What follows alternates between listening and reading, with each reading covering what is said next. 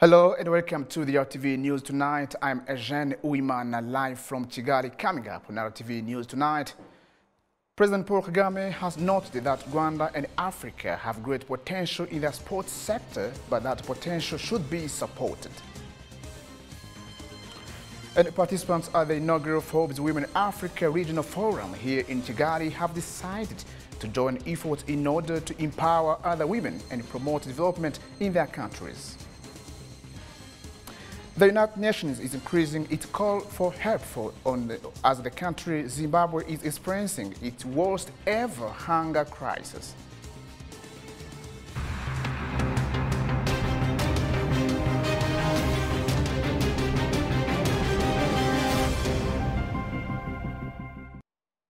President Paul Kagame has noted that Rwanda and Africa have great potential in the sports sector, but that the potential should be supported. The Rwandan head of state made the comments as he and the First Lady attended the official inauguration of the Kigali Arena. Serge Inhore has more details on the story.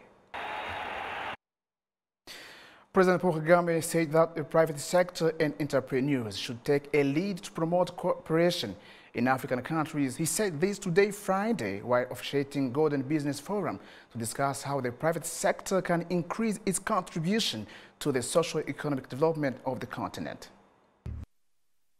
Participants at the inaugural Forbes Women Africa Regional Forum here in Kigali have decided to join efforts in order to empower other women and promote development in their countries. Serge Holly has more details. As in Rwanda, there are some who don't accept that there is gold mining. Gold miners in northern province claim that they don't have standardized material to use in this career.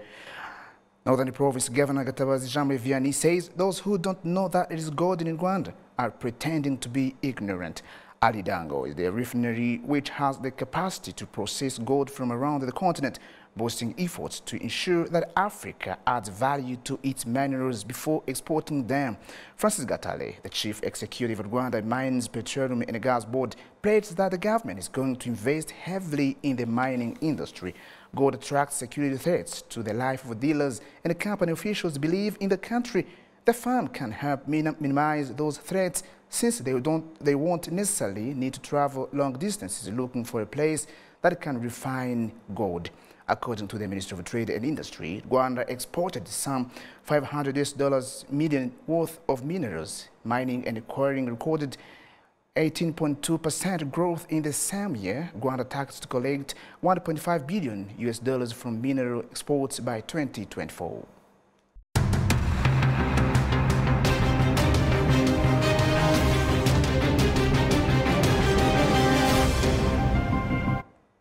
Welcome back. This is RTV News. I'm Eugene, Uwimana, live from Kigali. Different soldiers have completed the trainings that were being held in Rwanda Peace Academy in Musanze district. It was organized in partnership with Sweden. Serge Inhore has more details.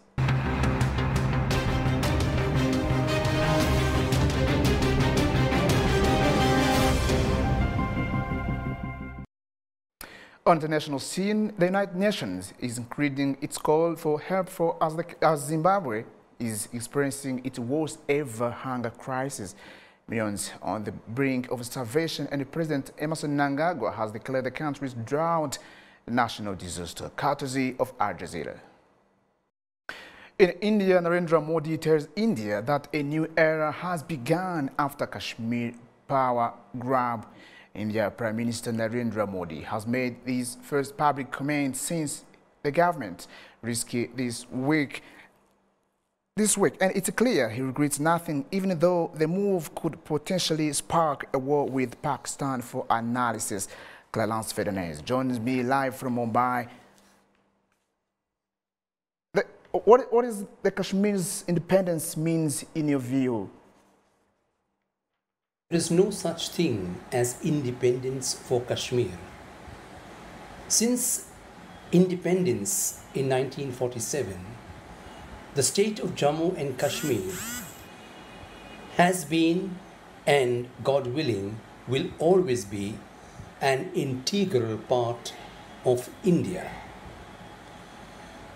There was an Article 370 of the Indian Constitution which gave the state of Jammu and Kashmir a special status in terms of a separate constitution, a state flag, and an autonomous internal administration.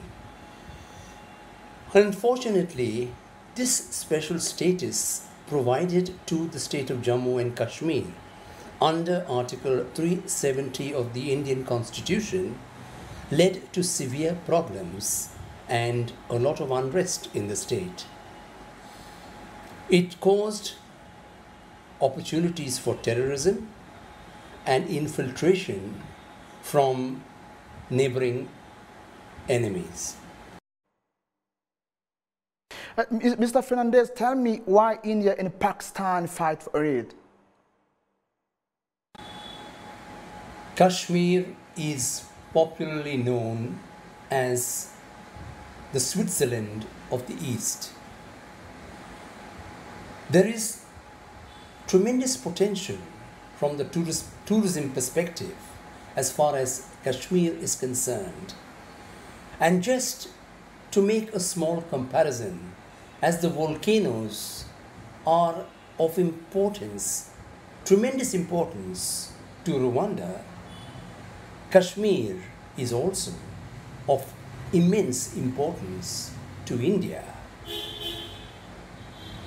Being the border state, Pakistan unfortunately keeps staking claim to this beautiful land of Kashmir.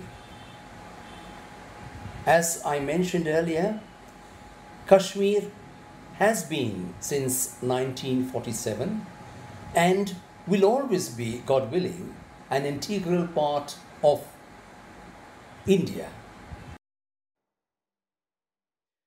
Fernandez Kalansa, thank you so much for talking to Rwanda Television. Thank you. More than 800 people have died this year trying to cross the Mediterranean Sea, and death toll is still on the rise. In the last 2 months alone, dozens of bodies have washed up for tourist beaches bordering Libya, the main base for people smugglers, courtesy of Al Jazeera. And pleasure, but the death toll is rising all the time, and that's the reality that's haunting this beach.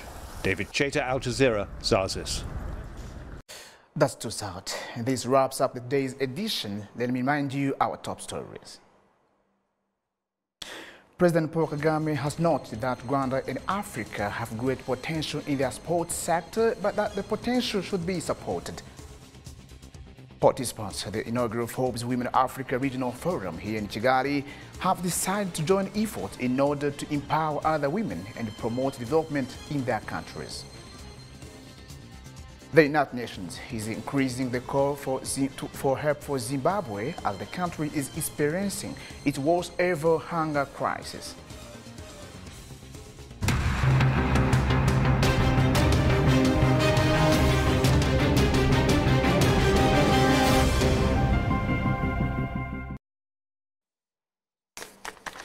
Thank you so much for being with us. I am Eugene Uwimana, live from Kigali, wishing you a very good night. Thank you so much.